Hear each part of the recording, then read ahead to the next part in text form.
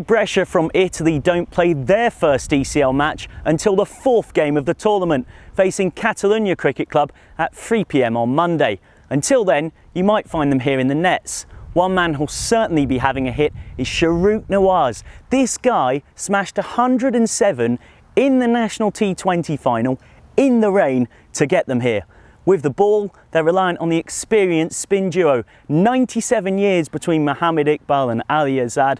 They'll both be crucial for Brescia, one of 4 teams in Group B. Only 2 can make it to the semi-finals, of course.